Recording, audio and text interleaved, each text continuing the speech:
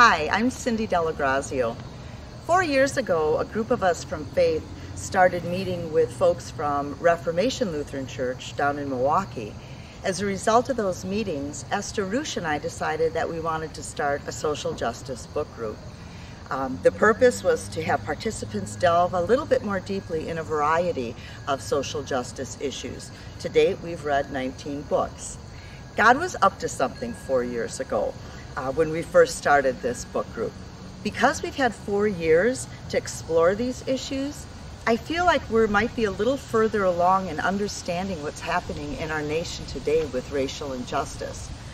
There's many forces coming together in Ozaki County, which I feel is a sign of God's hand leading us throughout all of this. Our small group of faith members expanded, that community members started attending. Many of us are members of or participate in Bridge the Divide, and we've had shared activities with Bridge the Divide as well. Pastor John and Joyce Caldwell were recently asked to serve on a diversity committee for the city of Cedarburg, and Ellie Anderson has started an advocacy group here at Faith. The seeds that were planted 4 years ago have taken root, and like wildflowers, have grown into areas that we never could have imagined.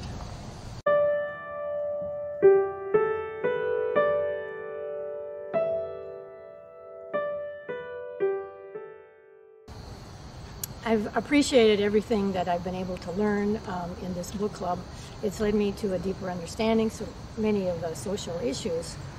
And I'm thankful to Faith for offering this opportunity, and thankful to the ELCA because they have so many wonderful programs promoting social justice, such as Amparo and LIRS, which I learned of through this book club, and which I now support. Because in the end, as Christians, we all want a life of peace, justice, and equality for all. And I am grateful for the opportunity to take part in this club, and I would like to thank Faith for it. I think what I need to ask myself now is, what did this do for me to belong to this, to be a part of this group? First of all, which was amazing to me, I realized that I have lived my entire life privileged, and I never even knew it. It was a shock to me, but I know it now. And I think most of us who get into this subject find out the same thing. I also found that I read the newspaper and looked at television news in a very different way. I began to see how differently people who were African American were treated so differently than white people were, especially when it came to times of arrest and that sort of thing. I guess the other thing that's even more meaningful to me is that it changed my life. I am comfortable with people who are different than I am, people who have a different colored skin. I ask questions and I listen, and I find myself on a journey that's going on and on that has, I hope, made me a better person, made me a better Christian, and hopefully is going to make a difference for people who are in need in their lives.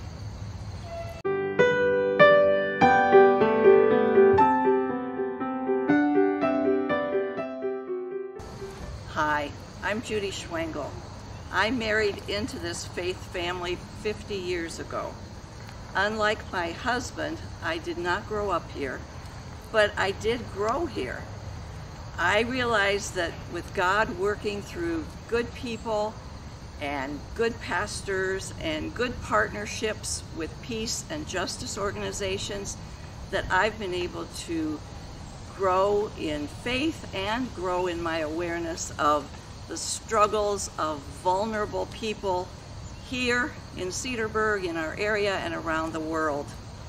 Our book club, Social Justice Book Club, keeps me on this challenging path, and I appreciate that so much. Reading books I would never have picked up on my own. And then our advocacy group gives me information I can use for advocating for legislation concerning the people we've learned about and the issues we've learned about. We learn this, the advocacy group has learned these things from trusted sources like Bread for the World. I want to keep growing here, and I celebrate faith.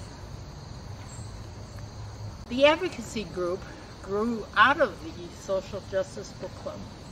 I've been a letter writer my whole adult life, and when they asked if I would be interested in helping to organize this committee, I said yes. Knowing that there's a group of us out there writing letters on topics that are important to us helps me to feel that I'm making an impact. Faith's vision statement, adopted last year, calls on our congregation to be an advocate for social justice and peace. Both of these groups are ways that faith can live into this vision. The book club helps us to be informed, and the advocacy group encourages action. I'm very thankful to be a part of both of them. Thank you. I think my interest in social justice work began when I was a kid. But when we joined Faith, it really took a big step up. At that time, Faith had a very strong committee called Church and Society, and that committee did a lot of really good work. One of the things I remember from those days is that people can get involved in social justice issues in a lot of different ways, but I remember three simple ones. We can learn, we can do, and we can advocate. Let me talk just a little bit about each one of those. On the learning side, Faith is doing an excellent job right now with our social justice book group. That group studies a variety of social justice issues, and wow, do we have our eyes opened in terms of the injustice that goes on throughout our society today. On the do side, Faith has always been a good doer, and we're doing that today. On the financial side of that, we have our Mission of the Month program, as well as grants from our trust funds going to social justice needs.